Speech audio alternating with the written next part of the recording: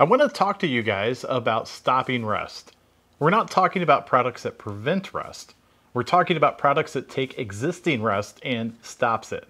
And that's what these 5 products on my counter have in common. All 5 products work in different ways, and we need to talk about how each one of these work so you know what application to use them in.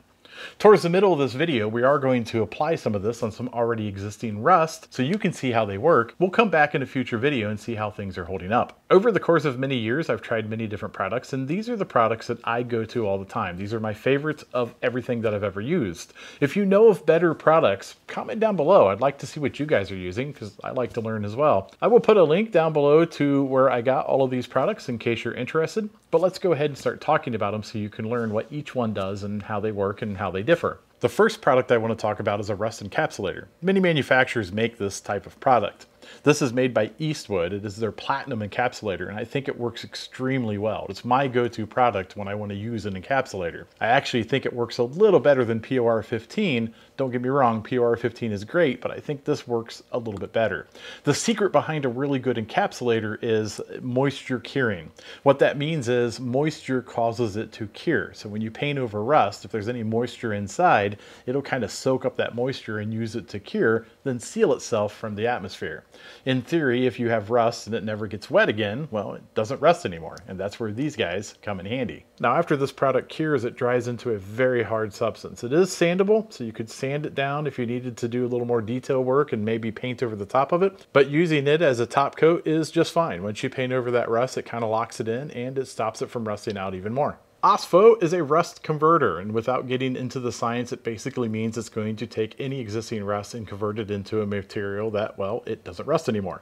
It converts the rust into a hard black substance of which you can paint over the top of. The disadvantage of Ospho is you do need to top coat it. You need to paint it after you're done. If you don't, it will just rust again. This is Corroseal. It's basically a rust converter with a primer built into it. After you prep the surface of your rusty metal and remove anything loose that you can, and you paint it with this guy, it'll turn jet black. Now, a lot of people say you don't need to top coat after you use Corroseal. I personally feel you do. This is New Hampshire undercoating. It's an oil-based undercoating. Basically, it seeps and creeps into areas that you normally can't get into, and if you have existing rust that's really bad, this is what you want. It'll really soak into those rusty areas and it will prevent rust. It's kind of like a bar chain oil. It's a little sticky and tacky, and this stuff is dyed jet black. So after you paint it onto your frame, it looks like you painted it black. Now, obviously you can't use a product like this everywhere. If it's something you need to handle or touch, well, you definitely don't want to paint it with an oil-like substance. But on a frame of a vehicle, it's perfect. This is fluid film. It's basically lanolin based, and if you don't know what that is, it's kind of a waxy substance. I find the best time to use this is actually before things get too rusty.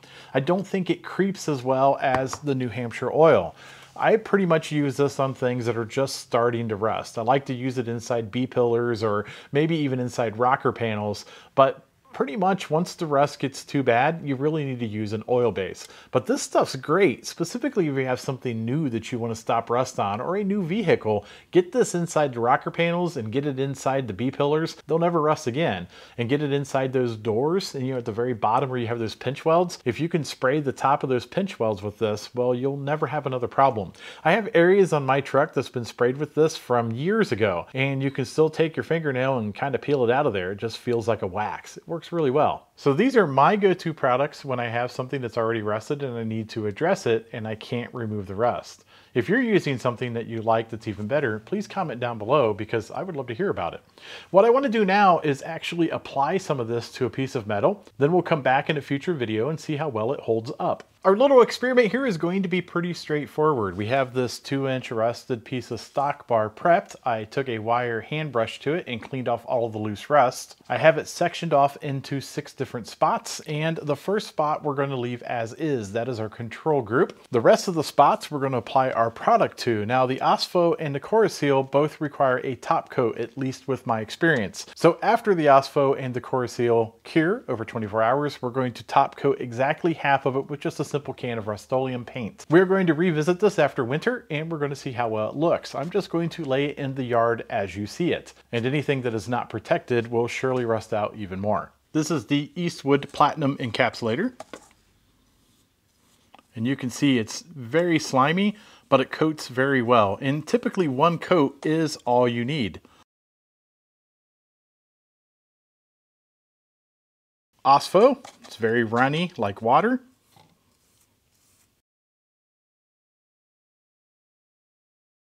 Corroseal, it's white like milk. It's a little thicker than milk.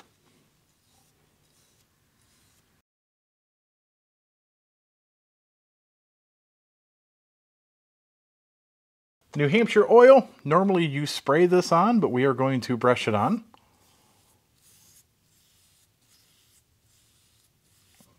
There is nothing in the rules that says you can't brush it on. I just find it easier to spray it on. And fluid film. Fluid film you also spray on, but we put a little in a cup and we're going to brush it on. Again, there is nothing in the rules that says you can't brush it on, but I typically spray it on.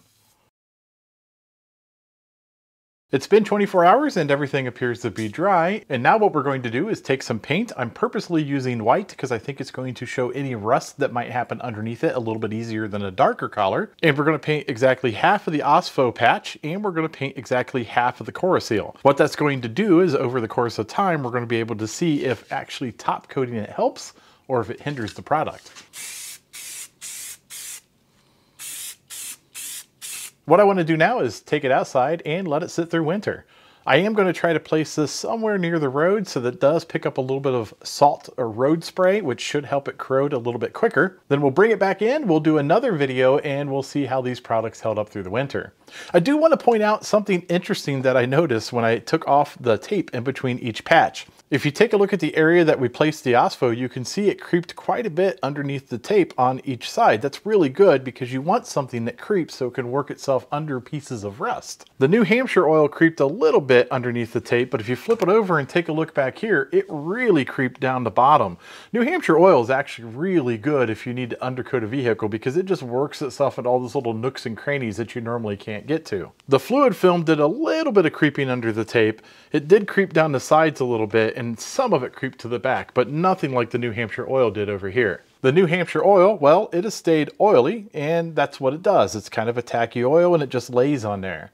The fluid film, well, it'll dry a little bit. It'll always stay a little bit tacky, but it gets more waxy as time goes on. Right now, it's still pretty wet. We are coming back in the springtime with a video to take a look and see how these products fared out.